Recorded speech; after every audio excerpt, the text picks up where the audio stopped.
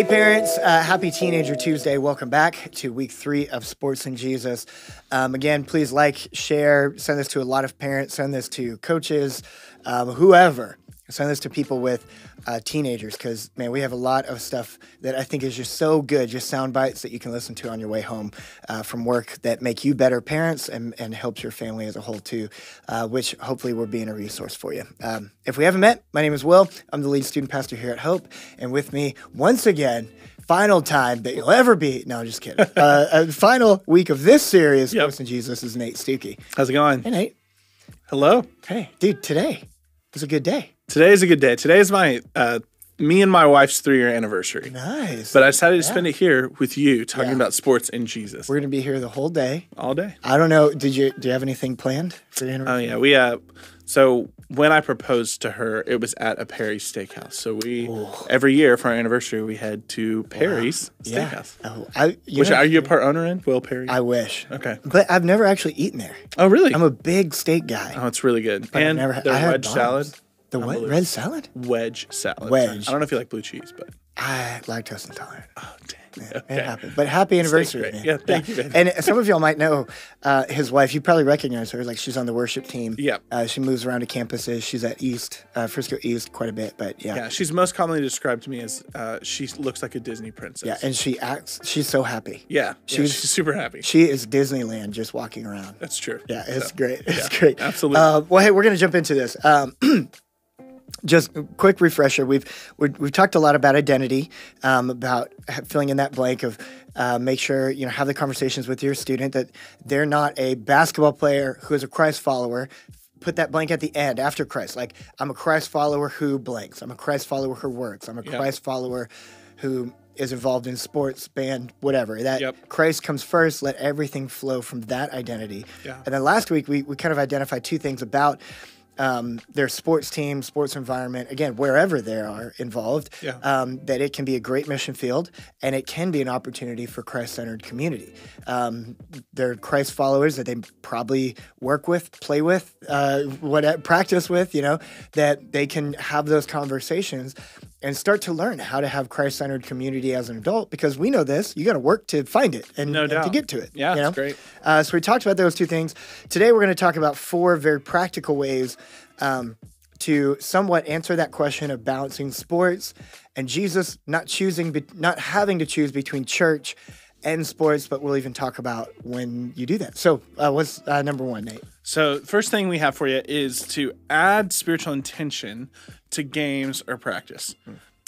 Man, prayer, just as people, as Christ followers, is such a thing that can bring us back to who we are. We're talking about identity.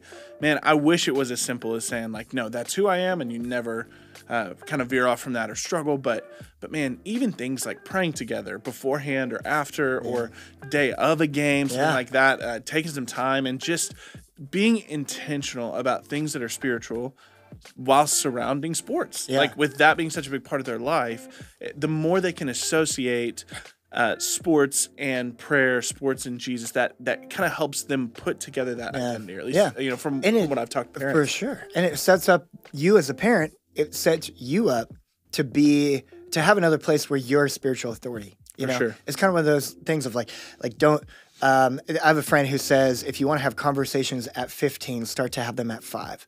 So it's the idea of, start earlier. The earlier you can start on being a spiritual leader, the more that is going to pay dividends over time. The more when they're 25, when they're 35, they're going to see you as a spiritual leader because not only have they seen you in the Word and in Scripture and stuff, but, man, you led them during those times, even when they couldn't be at church. Yeah. Because even on the best of days, we can't be at church every day. For sure. Yeah. Yeah, no way. Yeah, but you're there every day as the parent. For sure. You're there with the student. I thought you meant you're there at church every day. Oh. I was like, you also probably aren't. We are. Yeah, we work. Not most Fridays. That's true. Yeah. We're off Fridays. Yeah, we're out. I'm sleeping. No, I'm not. Okay, what's number 2, Will? Yeah, so number 2, so there are times. Number 2 is finding those times to prioritize church over sports. Yeah. There is a limit to that. And I do think there's a time. I would say the first thing to look for is looking for an X to mark the spot of being in a church building, being a part of a church home group, high school group or something, and X being the middle of the X being where two things cross. It's the student's availability with a church's availability. And hear my heart on this. If you go to Hope, but student times don't work for your student's schedule, man, there's a lot of great churches in this area. And I think we have an incredible student ministry. I'm very biased about that, but an incredible church. But what I know is, man, there's a lot of churches out there that have students on a different night, or they have home groups, or there's something like K-Life or, what Young Life. Yeah. That there's so many Christ-centered community places, Christ-centered churches that do things that if there is a time that works better for your student, you would rather this too as a parent. It is better for them to be involved somewhere than nowhere. Totally. So find somewhere. That would be the first thing I would say. Find that X marks the spot. You're like, oh, this is where their availability with a church's availability is. And then I would also say, like, man, if you look at their schedule and they're trying to work, they're trying to do sports, they're trying, they're going to fail in some area if they're being stretched too thin. And as a parent, I would encourage you as a parent, don't make that place that they're not going to be able to succeed in be church. Yeah. Prioritize something. And not just attending, but being a part of the community somewhere with some people. You know, it takes a village. You know this. It takes a village to raise a child, right? Yeah. Long time cliche, which is so true. So, man, find a village, and hopefully that's Hope. If it's not, find a place that works. Totally. Because, man, something in that case, something is just so much better than nothing. Yeah. Yeah. Keep it sacred. It's good, man. Yeah. I think it's great. The third one that we were going to talk about is asking questions that speak to the correct identity. So, like, if you're on the same page with your student about this, that like we're looking for an identity that says I'm a Christ follower that participates in these things, like, how much are we talking about spiritual things versus sports things? Because it's so easy, right? To be, how did practice go? Like, how did you play today? How was the game? What did you think? What'd your coach say?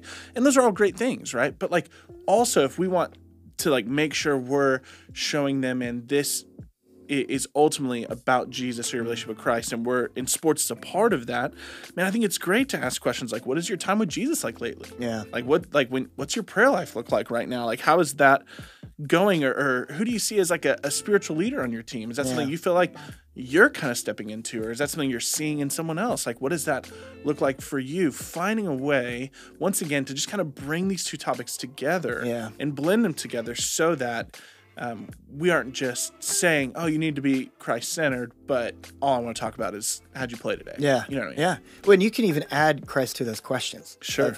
What do you think Christ has for you with softball? Yeah. What do you think the purpose of God having you have a passion for football? What do you think that purpose is? It's great. Because then you're still asking about those things, because maybe they think like, man, I do want to play college.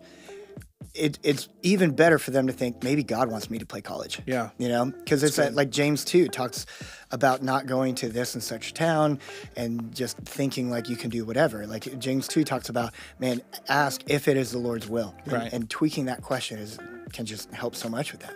Yeah, dude, that's super good. And also, like, another thing you see in sports is high highs and low lows. Like, great, you might have a game where you hit the game winner and that's exciting. And you might have games where you really struggled or missed a big shot. Like, where does Jesus play into our life when we have high highs and low lows? Yeah. Like what does that look like spiritually for me? Yeah. What does the Bible say about hard days and difficult days? And what does it say about great days? You know, there's so many ways there's so much life that happens in sports that you can so easily attach it to things that are spiritual and true. Yeah. Even if they're like true outside of sports. Yeah, for sure. Makes sense. Yeah. And like we've said in the other podcast, band, work, 100%, anything. I think these are principles that can be applied to whatever your student's hobby is. You know, we just get, when we did a survey of like, what do you want to talk about? Jesus and sports was like right at the top of those. Yeah. Yeah. One last thing, and this is an encouragement, maybe a challenge even, and then we're going to sign off. But it's simply lead by example. Lead by example. How much do you talk about Christ being your identity at your work. Yeah. You know, good. in your profession as a realtor, as a salesperson, as a teacher, as a nurse, as a whatever, like how much of your conversation, we know this. Students will not replicate what we say. They'll what we are is replicated. Yeah. Who we are is repeated. Not what we say. It's not monkey say, monkey do. It's monkey see and then monkey do the thing that we see. You know? Yeah. So like how visible is that with your student? And I know sometimes parents can kind of shy away sometimes because they don't want to be pushy. But man, I would love to just encourage you. Don't let the enemy say you're being pushy when really you're being the spiritual example. Yeah. Like find that balance, find that position. Yeah. And man, find that balance with sports and Jesus. Make church a priority. Maybe make a different church a priority or a Christian organization that your student can be in Christ fellowship in a small group with other students. Yeah. Man, make that a priority and ask. I love those ask identifying identity type of questions. And man, be the leader that your student knows you are. Yeah. That too often we doubt. That we can be good at this. No parent ever feels like they're a good enough parent. Yeah. So don't worry about being a good enough parent. Be a godly parent that just says, I'm going to do this anyways. So good, dude. So, Love it. signing off, we love y'all. And if there's anything we can ever do, let us know. As a reminder, you've got this. You can do this. God is with you, and so are we. Have a great week.